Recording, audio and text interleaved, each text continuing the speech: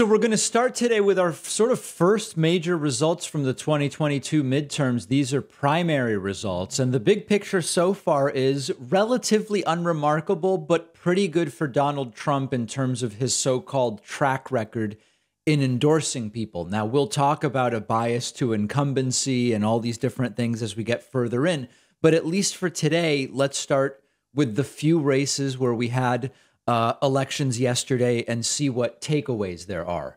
In Indiana, there was the Republican primary in the 9th congressional district.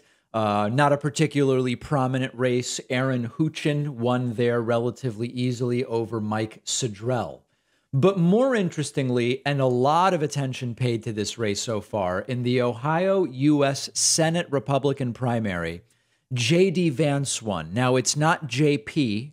It's not JD Mandel, as Donald Trump claimed to endorse at his rally over the weekend, not even knowing who he endorsed.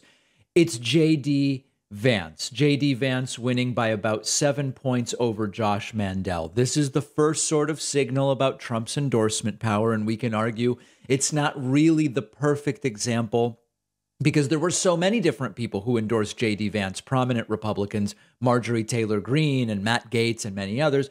But regardless, this is a situation where JD Vance was, I believe, fourth in the polls at the point at which Donald Trump endorsed him, and he ultimately won 31-24 over Josh Mandel. So that is one interesting race. Now, remember, this is the one where Trump didn't even really seem to know who he endorsed. Remember this from over the weekend. That's what they're waiting for. They're waiting for one race. You know, we've endorsed Dr. Oz. We've endorsed JP, right? JD Mandel, and he's doing great. Yeah. We've endorsed JP, right? Is that who it was? But this is important because the MAGA world, or I'm hearing it now pronounced MAGA by many people, including Donald Trump Jr., they're jumping all over this and saying Trump's endorsement reigns supreme. It is the most important thing.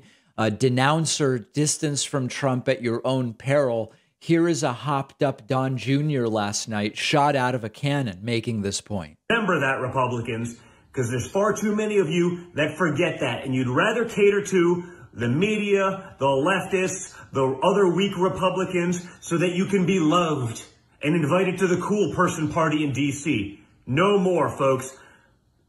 The MAGA movement is alive and well, and we're witnessing it tonight. Congratulations, JD. I know you're going to make us proud in the U.S. Senate. Right. Okay, so there's Don Jr. with a shot across the bow at anybody thinking of going with a non-Trump candidate, I guess, or undervaluing the importance of Donald Trump's endorsement. Now, remember that JD Vance at one point said that he was going back and forth as to whether Trump is America's Hitler. That's what JD Vance used to say.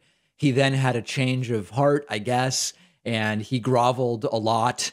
And Donald Trump ultimately did endorse him. Now, going back to the results, on the Democratic side, Tim Ryan has won. Now, Tim Ryan's a member of the House currently. He's been a guest on this show before. I think he's a good guy. He's a smart guy. He's an impassioned speaker. For me, this is an extraordinarily important race. And of course, it is now Tim Ryan versus JD Vance. I'm supporting Tim Ryan. We will see if we get debates there. I would love to cover those debates. But this is a particularly great race to get involved in. Ryan easily winning the primary with 73% of the vote against two main opponents. And that's good news. Now, continuing with the Trump impact over in the 9th congressional district in Ohio, as of this moment when we are taping today's show, it has not yet been called, but J.R. Majewski is in the lead. Now, J.R. Majewski is Trump endorsed. He was also a guest on this program a few weeks ago. He was a sort of kind of reasonable Trumpist, although he still says Trump won and that 2020 was stolen and all of that stuff. But if indeed J.R. Majewski prevails, it will be another win for Donald Trump's endorsement record to the extent that it matters. On the Democratic side, disappointing to many, another attempt by Nina Turner In the 11th congressional district, this is the Democratic primary in Ohio, 11th congressional district, Nina Turner losing very badly to Shontel Brown. Now, you might remember that in 2021, there was a special election between these same candidates, Shontel Brown and Nina Turner. And in 2021, Nina Turner lost by 6, 50 to 44. There was the hope among many that this time around, with Nina Turner having more name recognition, she would be able to pull this off. She did not. She actually lost by nearly 30 points and sort of alluded last night that Nina Turner is running for president in 2024. So I'm not going to do my analysis again of Nina Turner's loss. I did it in 2021, and many of you agreed with it. Some of you didn't and were angry with me. But the analysis is the same, an even bigger loss at this point in time. And at this point, it doesn't even seem prudent to comment on Nina Turner for president. A lot of things have to happen between now and then. But Shontel Brown with a very, very strong victory there. 13th congressional district Republican primary in Ohio. Madison Gilbert won there, but not by that much. In the Ohio gubernatorial primary, Mike DeWine winning relatively easily there.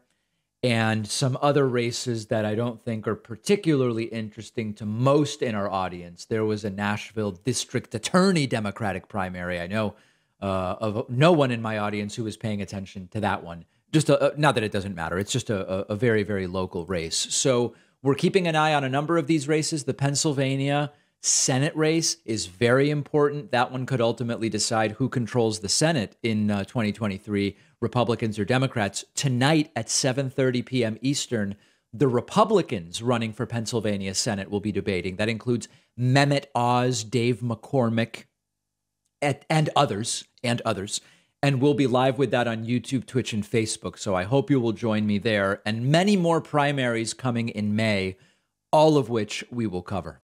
Do you know the fastest growing crime in the United States? For years, the rate of this crime has been surging. The crime is identity theft, and it happens way more often than you might think.